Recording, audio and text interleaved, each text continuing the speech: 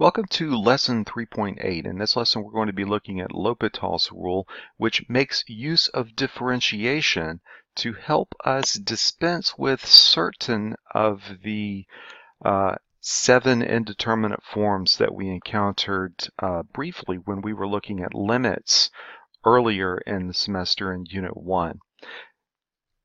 So let's take a quick look at these indeterminate forms and L'Hopital's rule. So L'Hopital's rule can also help with determining limits at infinity for asymptotic behavior. In other words, if the function is approaching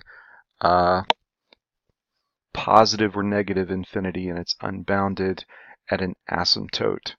So when evaluating limits by direct substitution, there are 7 expressions known as indeterminate forms, and these are 0 over 0, infinity over infinity. These are the 2 primary ones that we'll be dealing with in terms of L'Hopital's rule.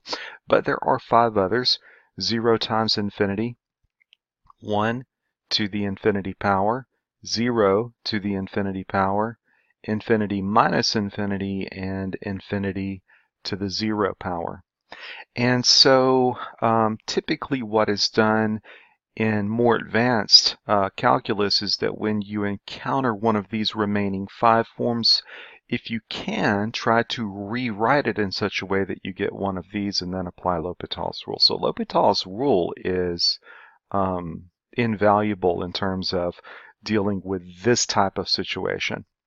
So rational algebraic expressions and limits of those expressions are certainly vulnerable to this type of situation.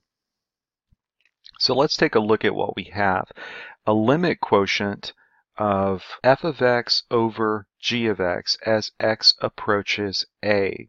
And what L'Hopital's rule states is that when f of x over g of x has one of the 2 indeterminate forms of the type 0 over 0 or infinity over infinity at x equals a, then what we can do is just simply replace f of x with f prime of x and g of x with g prime of x. In other words, this then becomes equal to the limit as x approaches a of f prime of x over g prime of x.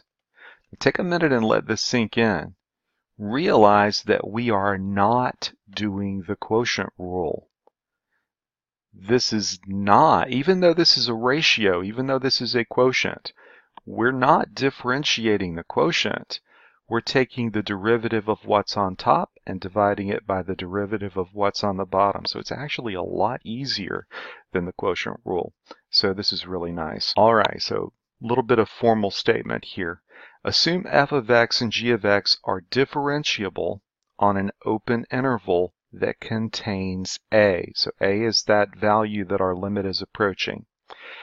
We also assume that f of a is equal to g of a is equal to 0. In other words, we get 0 over 0 when we take the limit of the quotient. It follows then that the limit as x approaches a of f of x over g of x is equal to the limit as x approaches a of f prime of x over g prime of x. Once again, we're not applying the quotient rule. We're just simply differentiating the top and differentiating the bottom. Now, it says if the limit on the right side exists or is infinite, so either positive or negative infinity. So the conclusion also holds if f of x and g of x are differentiable for x near but not equal to a, and if we get the limit of f of x approaches plus or minus infinity and the limit of x approaches a of g of x is plus or minus infinity, then we can still make use of this rule. So in other words, our indeterminate forms here are going to be 0 over 0, and plus or minus infinity over plus or minus infinity.